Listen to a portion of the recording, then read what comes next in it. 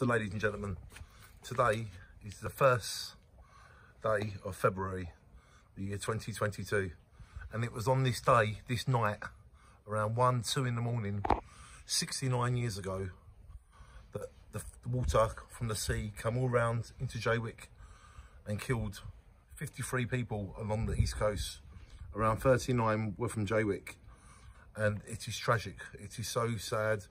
All them poor people died in their homes. And I just want to remember them all. And me, DannySloggett, I'm here today, 2022, and I'm trying to do a lot in the community. So are many people. And we all want to remember who died in the floods of 1953. And we just want you to know your relatives and you are always in our thoughts. And we love you very much. And anyone who's a relative of the people that passed away, you have our thoughts and sympathies are with you. And it's so tragic what happened. And today, we remember you. And today, we shine you on.